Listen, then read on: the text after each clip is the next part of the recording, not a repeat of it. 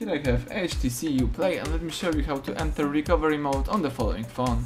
At the very beginning, let's hold down power key for a few seconds, choose power off, and wait until your device will be completely switched off.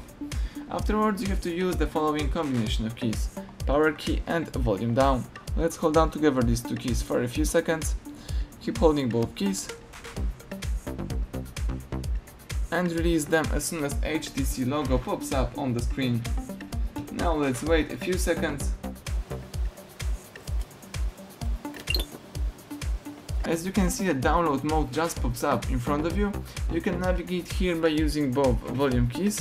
So let's scroll down to choose reboot to bootloader and press power key to confirm it. Now the device is rebooting into bootloader mode. Let's wait a couple of seconds. As you can see, the phone is in bootloader mode. You can navigate here by using both volume keys. Let's scroll down to choose boot to recovery mode and press power key to select it.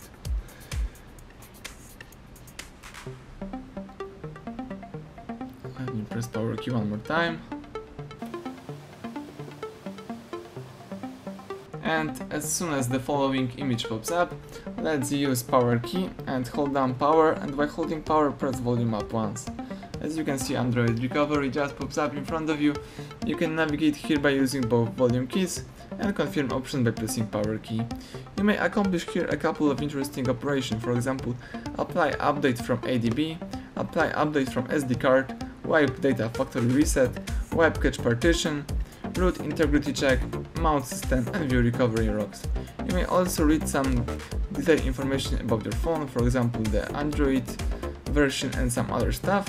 If you would like to quit this mode, let's choose power off, the last option, or the first one, which is reboot system now. Let me choose reboot system now, and now the device is resetting and booting into a normal mode. Let's wait a couple of seconds.